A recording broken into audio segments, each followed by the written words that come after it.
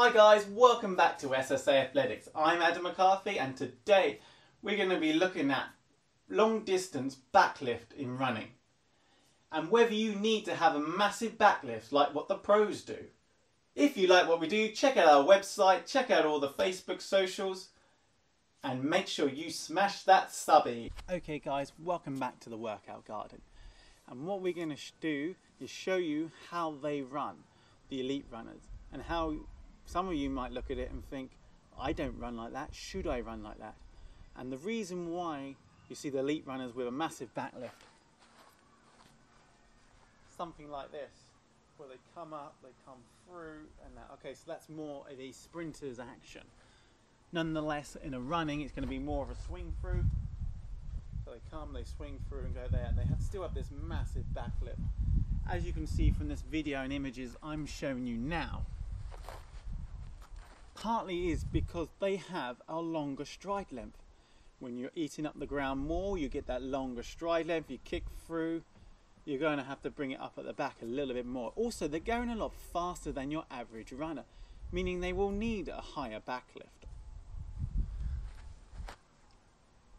Now, most people when they're running, they probably come through, stick the leg through and they do something like this, or the video I'm showing you now. And we've really got to get out of that running phase, but know that if you have a good smooth running technique, you probably don't need a massive backlift, and the average person is probably not going to get a massive backlift. These runners are elite for a reason. They train every day. Also, they got the bodies that suit them. They got the bodies that suit them doing long distance running. There's people who are broad. It's not because people don't play rugby because it wasn't rugby that made people broad. It was because they were broad and they found out they were good at rugby, so they played rugby. And it's a similar thing with long distance running. These guys are relatively tall, relatively long leg, massive legs. And that's the way they're also naturally very skinny and thin as well.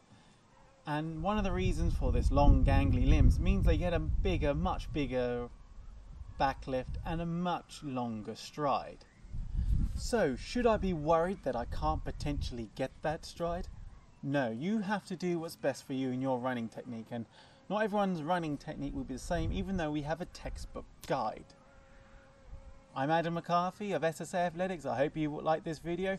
Make sure, if you want to find out more about long distance running and the master himself, Eliud Kipchoge, I recommend watching this video here. And as always guys, I will see you in the next video. Bye.